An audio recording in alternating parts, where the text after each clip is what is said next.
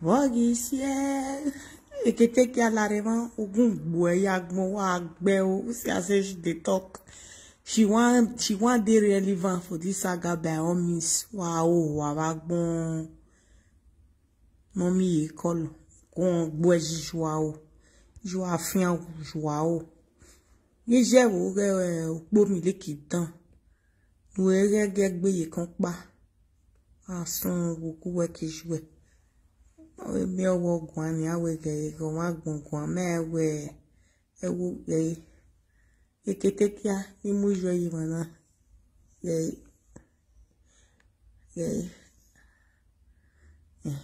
ketekia come here. It be like say the quietness when they quiet they look you. It be like say you don't like her. You sure we boy zone. E boy zo va nu na meme. Eketekia. Hello, presenters. I greet you, my lady. I greet. Good morning. I greet you. Did this time? Mete we imoto we gila reverse in here. Since morning, I never see you for this Facebook. I hope everywhere is soft. I don't tire for. You don't tire for saga. Why now? What's happen? You don't tire for saga.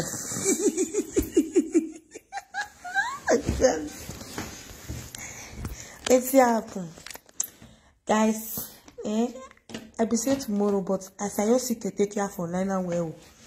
Ore ave tuak be ave mwegbe. Ma oni usaka more awavi tuak be. Il va boquer fier cool le lien vigé va sona. Yoni ye bok we nyan vigé ou sa ne se no vie tok bagbe la remana nous son ogun bwe no mi e wo gon wa deva wa ku we ka boki yari wa azua ou si an se shi de talk na do se si beta pe si de talk ma bola we gbe nu deva wa gon ogun bwe jijwa o sa ne se no vie tok bagbe les zara la jouer gbe no la igbe na nana mi we Ijwe ma ye bang bi agani bi agak bi jouer wa gbon wa de sun nu de mo gigban iba bola we gbe ba gbon le hwe mu oru wa bana wo wa ni sin eyan gire ba pada mi o nu ba bola e gbe ba gbon wa azua aboki no jeve na vi antie wa gbon adulterous woman ihwe mu no man we am egbe. You were not the shame. Yeah, this me. Because of how many times you don't enter video since jealousy gbo e wa gbon wa sun. Because of say your video no dey carry view egbe mi amenaka wa azua. Your 1001 abi whatever. They not going to watch your stupidity again. Di ba bola we egbe wa gbon. Nu zua wa gbon. Wow, okay. You know say I not get money. You know say wow, wagbon. Waga aboki no mama no fian wujwa o. Ekete ki anovie dokpagbe nu salua. Unu ete gbu no de. Ayi we nu do ayu nu wen wo to be live video. Una igagwa la ave okan me nu atie. Wa sun wo we de ne wero wa ogun bijue. Il va bon la jouer gbo sa mesi ni jouer de vers ware ou po no mu di aji il va bon la jouer gbe o via chawo vi un dan wa sun go be de ne wero wa gbe o va gbon re rivier e ya gba o rivier e vitamin ke kan we nu de ni we o ma mi ro ya de de hue mu no jolly day 3 days o ma giyan la ke o ma giyan la e lo plan arrive re on est censé wa dudu ve kene gwina jele sho gay pare no je on est censé wa we na unu ekita wa sun wa iwe kita mi babo nla we gbe ovi asawo yari jouer you pore go remove your mama for road work who see and say he can't dey talk no she want die for there since they never call her for saga. No be she can't dey there since she can't defend all me when she want to enter saga. So that makes she still dey relevant. She's 2 years on live video. Nobody don't still acknowledge you.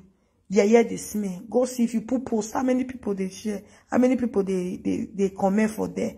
Shameless thing. 2 years igbalaka do back the live video. Wa zua. You know je. Wa o wa wagbon. O zuo no mama. Akba bobo. Ni ba bol la jouer gbe. O sa me si wo digun bijoué. O digun yan bijoué. Ou bele be nou wa vi jouer ya gbera e. Aboki na yiju, ona yera we suya. E suya nyo yan gbuwa eva. Ore you know ero ko ene. Ona iga gwa la wo kan no do tie. Ona iga mi victory. E victory ogbu on we no oviesu. So you know God like that. Now you carry juju enter Facebook. You know God like that. Ya ge emugu got ogwazun. Owe uhire na make sure we pin wo ogboa. Wa zaga wa zagbon zen ba bo la jouer gbebe no lawe gbe na. Iju asungu kuwe ki jouer ba bo lawe vagbe. Holiday won go your mama iju ga apolo lega wa be na omeme. Be na omeme na mu yevani ni ketika agba ove. Wa ma ti riju le legbe. E Disney Channel wa jovi Parisi. E ba nu wa ti jose 80,000 wo. Live voice me fi yan gbo ogbo ohun audio bebe shameless woman, adulterous woman na boki do agbe ke no na jove webo wa salu ara gongun ogbo wa le Usman ba bola wa le Usman egbe nu gba nu wa ri agbose wa sungu wa gbon ogun ogbo e no mi e wo gun aniyan le huemu Mami ere ya la saga na o wo hireva ogun gbe Usman Joao le Usman sungu wa Disguagua they say anytime they send message can't give am for palace say anytime when me come Nigeria make a couple and that why must bring that person when you give her that message from that sure of the same message con wa gbe now only you want don't ever enter TikTok. Other people know they enter TikTok. When come be say now only you want the way you just enter TikTok. Now today she start to the date TikTok for there. Now today the person when you they call start to the date TikTok for there. When you begin they use your mouth they talk rubbish. Wow, if you they talk for other people but you don't know say they pin. When you they use mouth they rubbish other people you don't know say they pin. The babola Usman Bella we go sa me say. No sungu wa gbon no gun gbo ejiwa o wa gbe o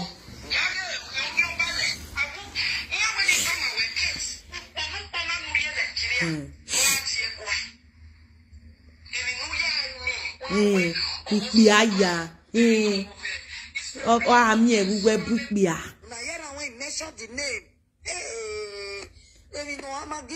because I don't want to measure all my authority today. I still believe say na lie. You don't want to measure her, but you carry the video, you begin a streamer for your page. You are a foolish soul.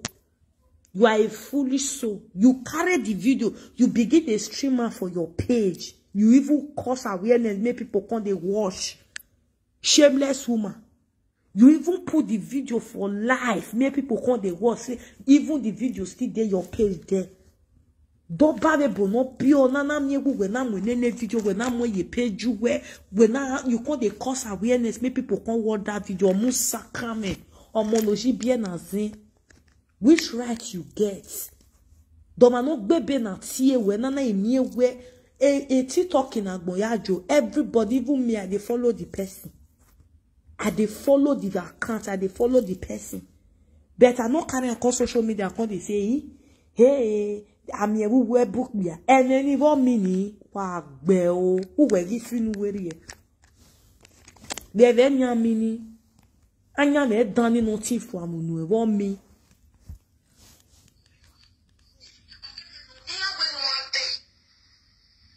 na person dey comment am for here say that video self no concern you why you go even talk about am shameless fool why you go carry video Cause they even people they see me they follow. Ime la te want they we.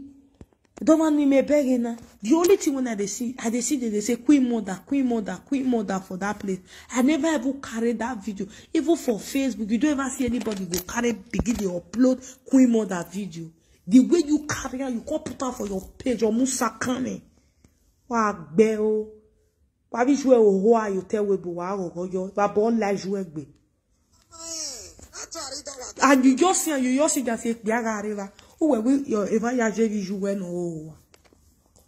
You think say na everybody be like your mama, na all mother be like your mama when useless to no nonsense. Wa beo sa ne si no fian wo gun gbo e. English too. More than 1,000 people was watching when they use English, they tell them this thing. Tomorrow night, if all of them come stand up now, come they carry and they talk and they go. He better. See this fool. She say people, she there when people come they talk about the video. What about you when go carry video from YouTube? This girl they crazy. What about you when go carry video from YouTube? Come say. If we are going to show we know. Even for you to even use your mouth talking, we may wano. We may wano. Be all the do we he. You don't. I can't see any new selfie. I can't babe bene. For to take responsibility of una avon waiting is when una do. Una go they try to come paint up for another person. Wa salua.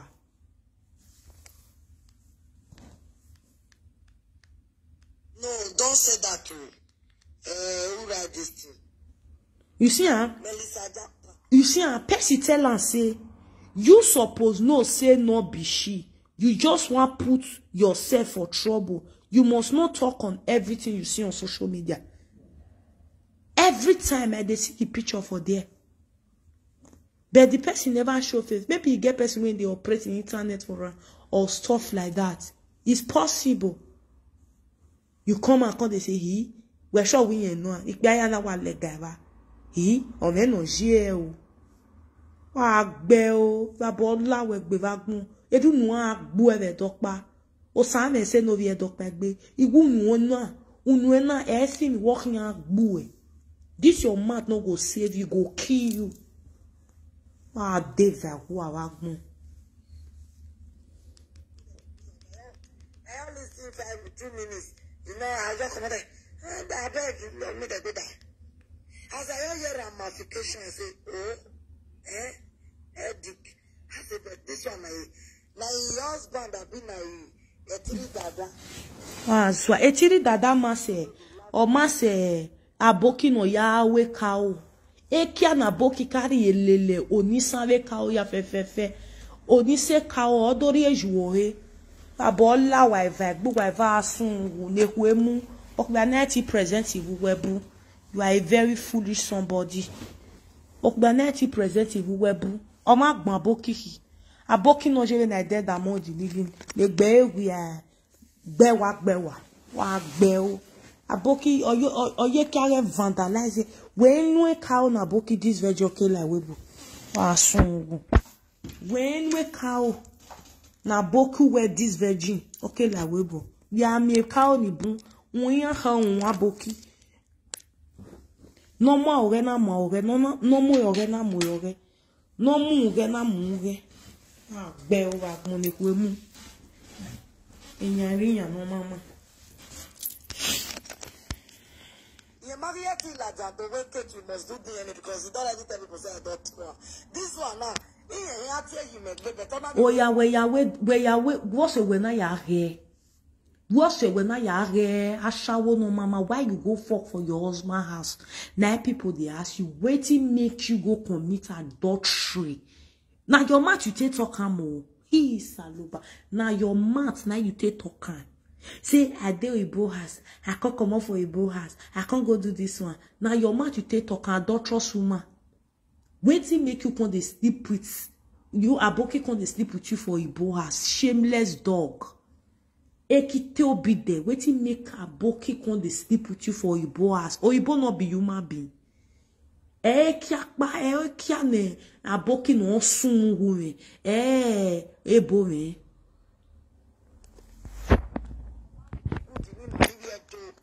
Onaga mama bani show any no ba or any to bueno. Onaga any no go alone no like. Men say you no talk. But when he do ya we ni time ma we ni ya do get because ma be ma be arrange ni ma ya u. Saloba no ma ya ri ma ni ya u we ni Jesu. I don't want to. Now only you want be the person when see that video for there. There you sakam and all. Now only you want be the person when see that video for life. When see that video. A lot of people, even all this your idiot, all this your miscreant you call a France, they don't see her. They think you are better. What will say? Unu what can say? Now your mouth white pass. Also when you are better no. Also when I boy. Also na ekpok because you are know they see me your mouth no talk. And that your mouth go put you for trouble. That your mouth no go like save you. You go they put you from one trouble to another. He say idiot. Social media don't put you for wahala. We share yeah wahala. Now you social media put for wahala. January to December. See your page, you no gree grow. 22,000 followers since 3 years. When go see many people when be saying which they enter social media. So they get 30,000, some they get 50,000. See your own, you know they go anywhere. Wa zo adegi yeke no mama. Wa bola kwa we usna egbe. Mostly they don't show papa just Disguagua. That is them mudia kokori. They go they show kind clear. I don't know why you bother all the window with the telephone.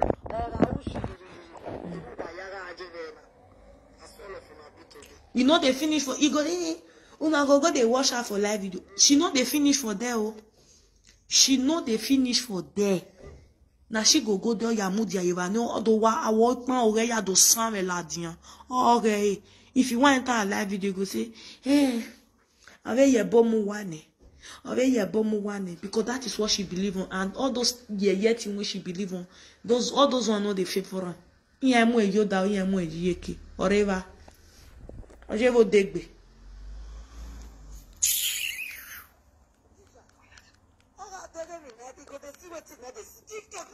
Everybody they see.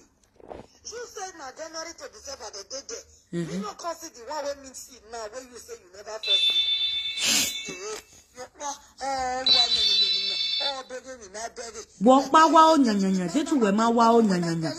A lot of people they see that thing. Shut up. A lot of people they see that thing. They know they talk. Everybody pass. As some say they know they use that thing they do evil. As some say they know they use that thing they do any bad. Even go reach makeup when that person make up. Not be person they send the video from. There too where is Zua. Nibabola we gbere usame say. There too where is Zua. A lot of people they see that video. Not be person they send her for the girl. Even go reach makeup when the lady, when the queen mother do. He post everything. Ewa man send the again. Where gwe? Where say you where gwe? Musungu. Nou deve wa wagon sa ne se no vie dok pekbe. Ni va bon la jouer bebe non la egbe. Na chawo gbi jouer. O se no rien rien de gwe mu fo.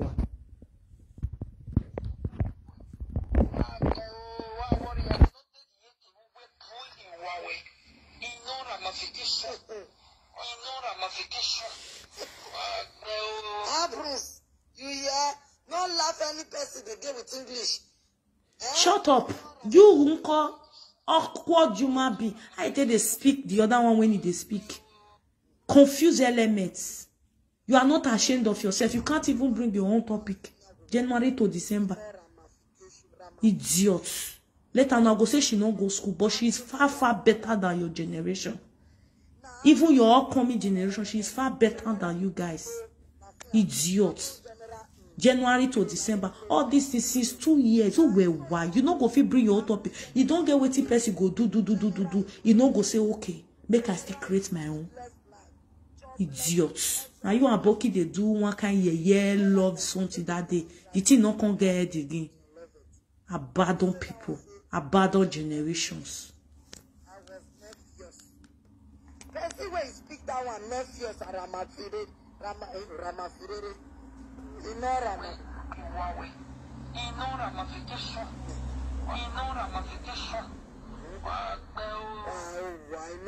Venu we ohuana.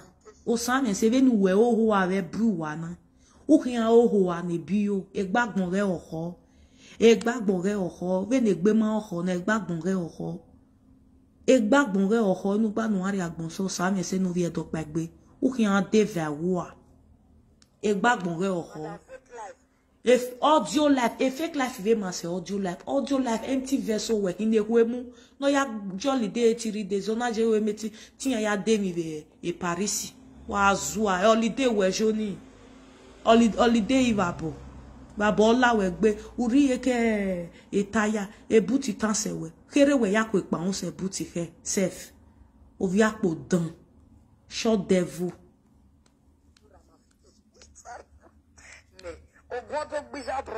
Ogondo gbiyo sanese va bodo lawe gbe ngba nu ari agbo so ogondo gbo e nana mi we o mezibiti nanu bi adi agbona ogun hin agbo asawo nu hin agbo uke ya wu asawo hin agbo kuwe ko we go sanese iva bo hin lawa e va gbe be no lawa gbe wo to ewe bona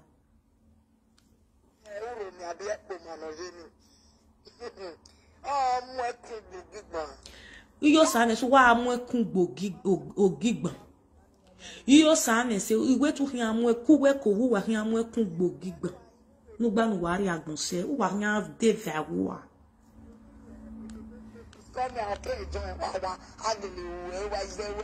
beni ya hu iju na abara bu ya tu la se yo abe ke teni ga ya ga de gbeu you iju ya ga pe mo lokun je u iju deni ekia ya fefefe no ire benjo ya uwi jue ya na mome uwi jue sabe se ya na mome omo no ri ehu egije omo no ji bien na zin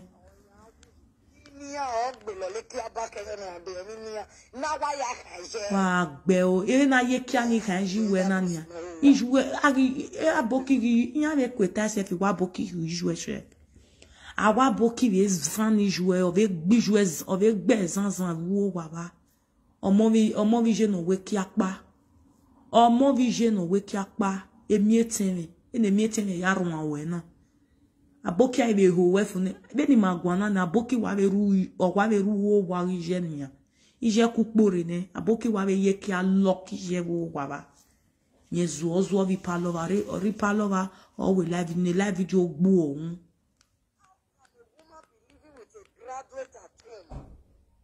you cannot, you not even get that big board. You not use them. They teach your wife how to pronounce good words. What about you, idiots? What about you? Aboki dozo aje wo mona muria. E na be mu ovie mu gugo tiria. Ovie mu gugo tibe na be mu nyeria. Eri aboki inya be mu abokiria. Uye period le na aboki ogi yezu ozo. Aboki ne ti express egbe the live video.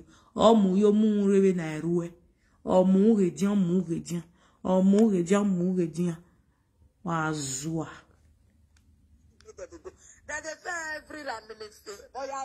Idiot. You beg confuse element. You want to use that one. She herself not even pronounce am. She herself not even fit pronounce am. Confuse element. You want to use here ki take over. Make the person na here ki they talk to. Idiot. No ramification to just that to make sure that people they fight me. They say in no ramification. Oh, you know what was it for nothing? Ramification. In no ramification. That they take the news from my downfall for this social media. What? Now they listening to this idiot.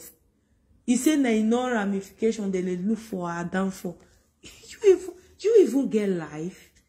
Your life is wasted already. You don't use your life to exchange all those your evil red cloth and white cloth when you dey type for social media. Where my you get life now, you useless like this. Idiot. Where my you get life.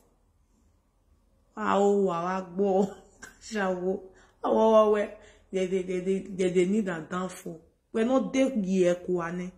You don't fall, they don't rubbish you for social media. You get life. Why are you doing? Are you not doing you money? Because they try to tell people say they want to bring me down. You are mad. If actually they do live video, say she not really use English. She know they even flow with pidgin English. With pidgin. But she's more successful than you. You see, Una? She's more successful than you. What are you trying to say? You when they speak English, how far have you go? You when they speak English now, you can't even teach about marriage. You are a married woman, right? You when go school now, when you say you sabi speak English, where she sit down the treat topic, you also, you no go fit treat topic like that. Idiots. Omare yo to ne umi. Omare yo to ne umi. Ekine e live e mani dare arado e uwedo. Waiting new live video presenter go they do now you they do. Idiots. How long are you going to continue like this? Go see your mates. Idiots. Or kwebana 300 in uwe miese. Wa Disguagua bon. She knows I be speaking, but you know they finish for a video. Now video they give you content. Now video now you go make you say, hey, you me nita worget the name nani. You me nita worget the nani. Are you not ashamed of yourself? Agbel. Two brothers. Should be careful say this video. This English don't cause big problem. You say I not sleep well yesterday. I just tired. My body dey. Hey, ya we surgery. Iwe we ni na mi we igbogbo no kaka yevun. Go and do surgery. Now your nose na make you no fit dey talk well. Amana gbe okoto ami nu hai. Yeah, 5 even now all support her. Even if you pass it by one, 5 people now they support her for you. Don't come and wake me. Now your brother say, rest in peace. My brother said, I say, I'm going to rest. Just rest in peace. Who say me, rest in peace. Tomorrow, they're still the quarrel for that English. When go one talk, you go say, Jollof. Like Ghana Jollof. They Ghana Jollof for you pronounce in the man. Jollof. Okay. He go say, they're the Jollof. They're the Jollof. They're the Jollof. Ah, Disguagua. Oh, they're the Jollof. I don't see any Jollof. Don't see a cotton. A way. Like now you that one the boy can't go like that for the bed. We told you know, we can't go you know. He said now you say you not get peace, make them leave you. You want go rest. Anyway, a peace you read that move when I'm young, when I did reckless in the life video. A piece you read that move when ya. Then you go say mama so mommy no already start 50 cents in what Disguagua. You tell me you are going to rest. Okay. Now if she did live video just now, the person when you say no sabi speak English, at least you go see person when go say, oh mama, take this 100 star. Oh where's it a lot. Aseno kakaya, aseno hero we o ya fefefe, umine ya e, umi no we mi ona no ya de pure water one. The problem. As the one way she can't they cry that day when she can't they say, hey. She they tell her fans make they not like me. She wants to spoil my name give her fans because they're not blind. They know say you are evil. They pretend du shit. Night and day and even in the midnight hour, thank you. I appreciate all of you. Yeah, please hear further of you. Long life abundantly in Jesus' name, all of us. Can they say, shame on all of you. All of them are not the shame. This one and that one. Some you are walking. Where yeah, boy, you use your ayelala, your whatever when you believe. No, they carry God name for there. Shepi say you believe. I don't know what they worry this woman these days. Now so God he can't they pray. I bet buwe if you yeke buwe. Oh maybe not sorry. Not panoro re mu Google ti. Waiting you tell you poke no wa kon ya fefe vie you to.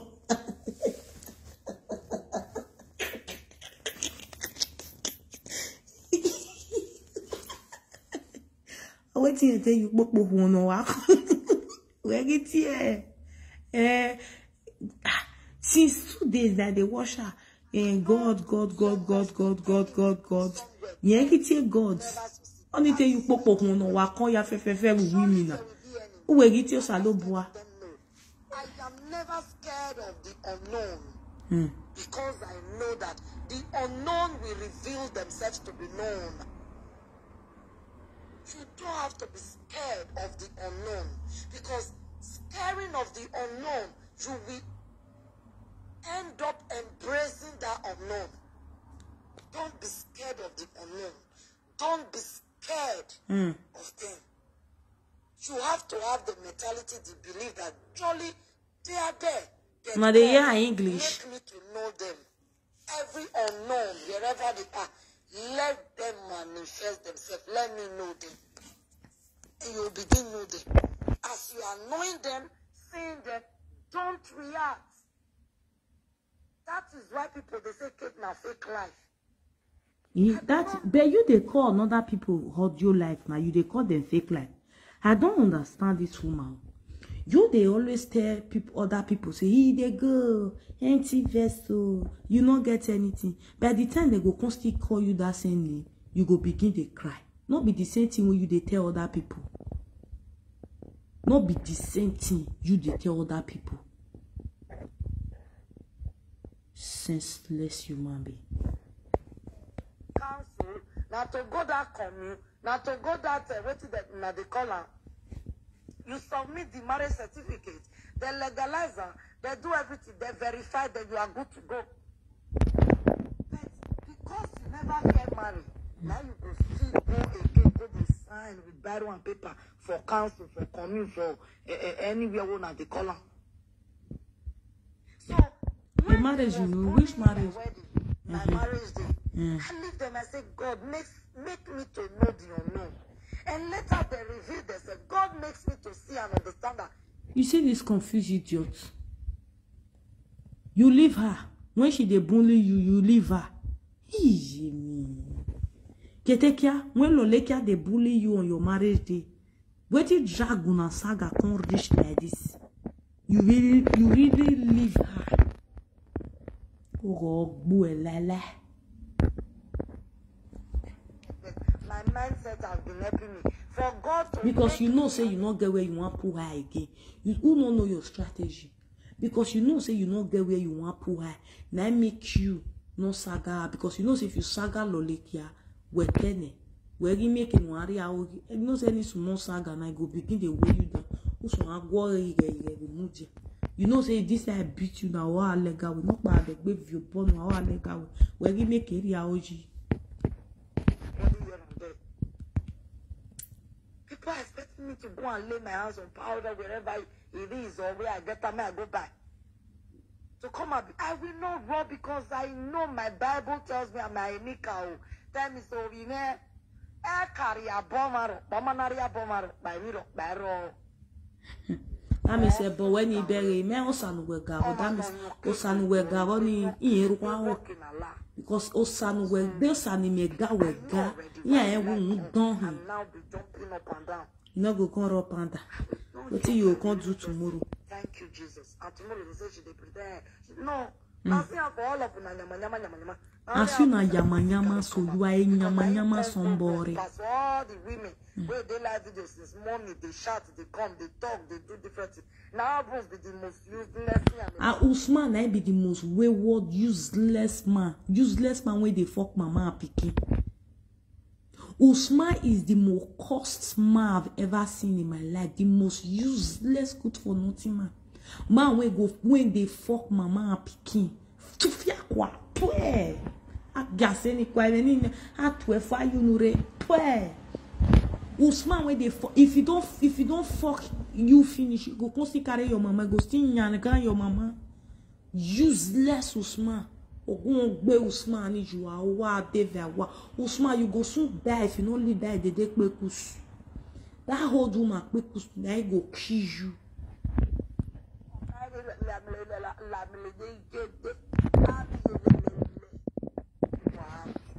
Then we two woman. Then two woman ni babola we gbe adulterous woman.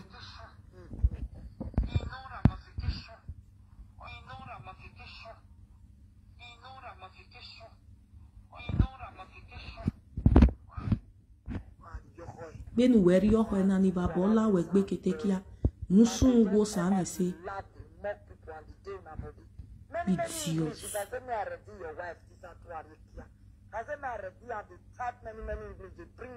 Shut up, P. You when they speak English when turn upside down, you the man. Na case one zebu. Idiot. What of the English when she speak about when I know her when she do about Nigeria presidents? Idiot. I be where when she do that video, I be where. Yeah, we video ni. Where tawu we aswan ari ni vagbon werin. Ama ekwe be where you wear boyfriend and girlfriend yelele rawo. For those that do night prayer, please don't fail to thank God. Not just pray, just give thanks. Just thank you. Lord, thank give you, thanks. Sometimes you don't need to pray. I'm telling you the truth. Not be every day God go dey want me. Still take a day to thank him also. Just give him thanks for no reason. Just thank him. Sometimes not pray, not do anything. Just sing. Sing. Sometimes I go carry native chalk for my toe and I'll go outside like this. I go just then where he was several. As you can carry that native, even if you want pray, you will not say your heart clean. Now you still talk and say anybody when you want pray, mostly and before you they redress, make sure say your hand clean. Now you still talk and you're snappy. Because it's when you enter the social media, the evil when you don't do. You're with your 3 useless friend, that one will go lost for desert very soon. You know, congregate your time to support that one. Given wariza, do what way you win no say no worry you will because see una alone, una friendship it get it day. Una friendship no balance again. Or you mure see una character, una tiri character for live video. You don't correspond like that again. Okay, we were you because Natiri don't tire because we ha Erebo was Zaga we Deva Wagbon. Ekias the video very soon. Now she go come beat you beat you for this live video. Beg a boy we here the ticket here UK. A Senegal voice of pain or all. A boy near the go who when we are the ticket born here Senegal. A boy no udoni where you are over here na iwa wiwa. Where me dear a Belgium. Or say boy when I really are pain. A Senegal voice of pain of pain.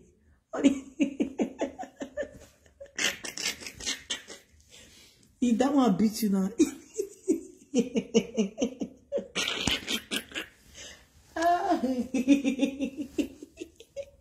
Hey, that one beat you now. You go see yourself. Oh, I get the flight ticket. Number 1 presenter.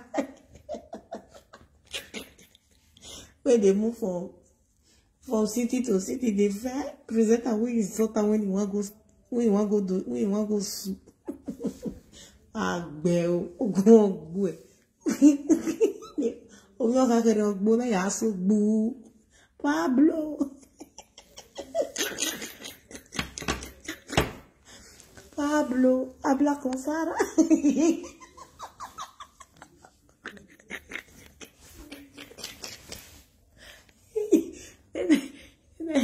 Like 5 months old baby when they report to teacher.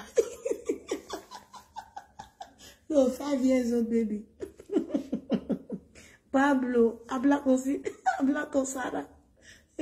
Ella me insulta a mis niños.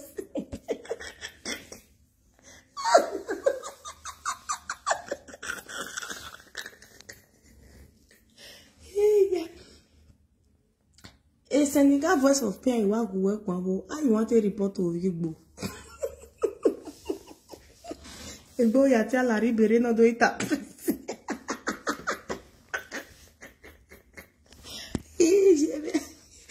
Et donc, Pandora, il va. Au vieux la woule. It's a color. You can't sleep. If that one you insults you, and if you go that side, when we only win if you boy you with me. What are you boy you already when you la lock?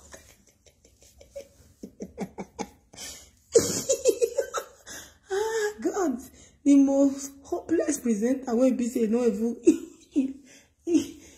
Super big beat you. Now you are so boo.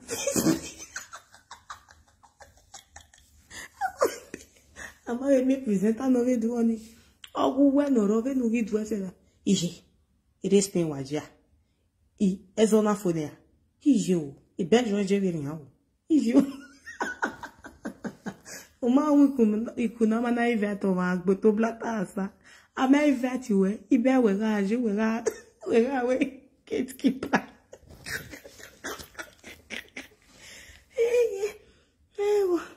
We got a gatekeeper. Because they do gatekeeper, they wait there for them. Anyhow, because they do gatekeeper. Idiots. As you want change in every way, you they try your best to change. You are trying to turn away from that bad spirit. That bad spirit where you don't they breathe, they come. You go come they manifest that bad thing for you again. Now I make them go they say atuari. Even as if person we here don't they finish for itself. I use your polugu.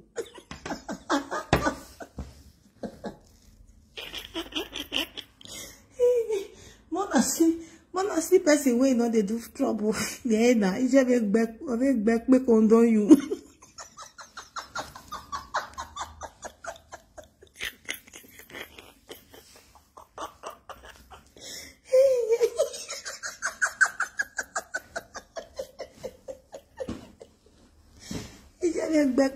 you.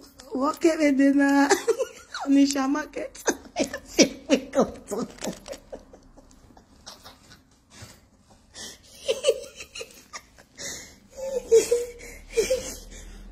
When in social media guy, even usual with deep.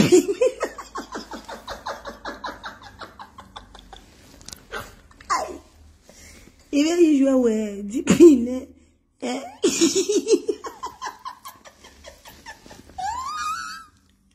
Iye kete kia kai vie bolok.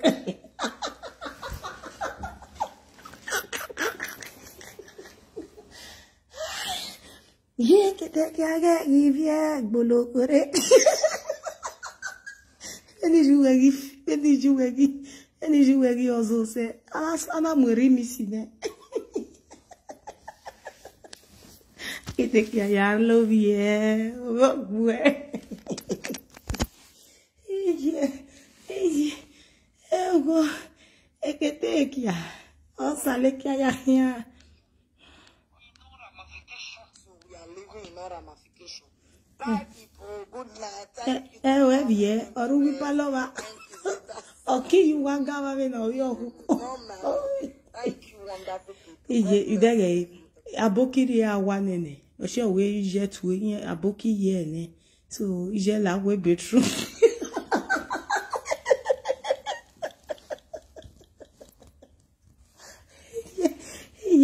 Abokiri etani je.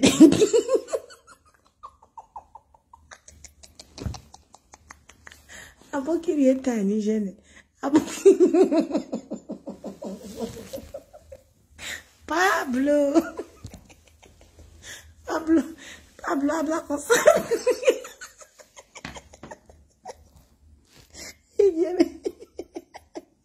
Anaris me. I am going back of ship at this recipe. It's Sarano. Anima is a yoy. Bell, if a ball, I will not one again. Oh, yeah, ye babe, who will ask a check up. Yeah, in 8,000 followers, gay. For 14 likes. Every day, one of us.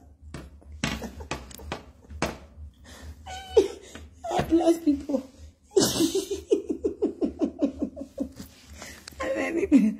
Good night, so you can take care.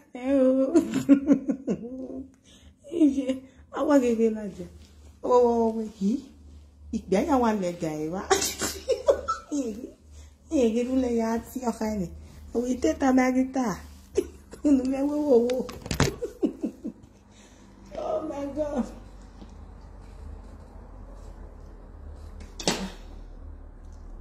But this I can magic today.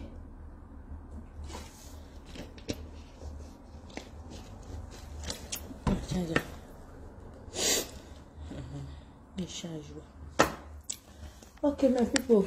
Tomorrow we analyze tomorrow video. Okay, bye.